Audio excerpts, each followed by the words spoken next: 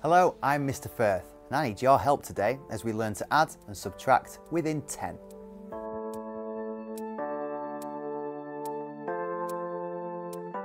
You can use lots of things to help you add and subtract: counters, number lines, and even your fingers.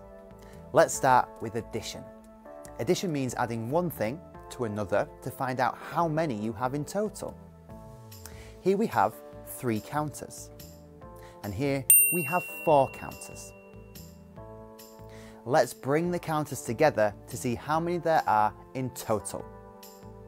1, 2, 3, 4, 5, 6, 7. 3 plus 4 equals 7. Well done. Now that you've aced addition, let's try subtraction. That's taking away or finding the difference. Shall we use a number line this time? Brilliant idea. Together, using the number line, let's work out 8 minus 5. First, let's find 8 on the number line. When you're subtracting, the answer becomes smaller. This means we need to subtract by moving to the left of the number line. Let's count back 5 and see which number we reach. 8, 7, 6, 5, 4, 3. So 8 minus 5 equals 3. Nice work. I think you're ready for the next challenge.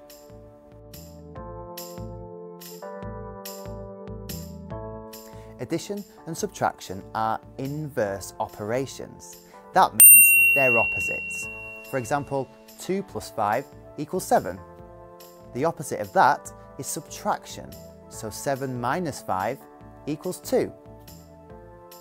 Number bonds are two numbers that, when added together, make another number. What's extra useful is that because addition and subtraction are... that's right, inverse operations. That means if you know which two numbers add to make another number, you'll be able to use that fact to help you subtract too. Let's have a go. This time we're going to use a bar to help us. What do I add to 5 to make 10? Let's look at this bar. 5 out of the 10 squares have been coloured in. So how many more do we need to be coloured in to make 10? Let's count. 1, 2, 3, 4, 5. So 5 plus 5 equals 10. Now that we know 5 plus 5 equals 10, how can we work out 10 minus 5? Remember, subtraction is the opposite of addition. So if 5 plus 5 is 10, then 10 take away 5 must be 5. Awesome job.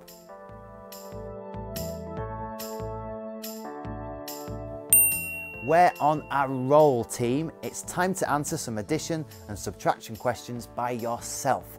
I know you'll be brilliant.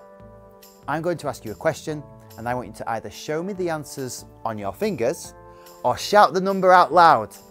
Let's go. What is 4 plus 5?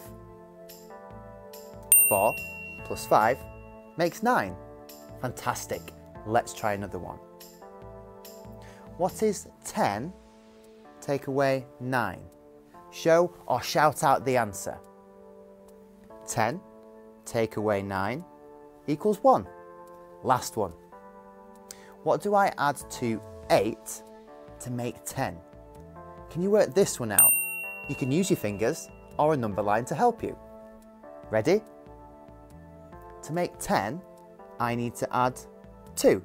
So 8 plus 2 is 10.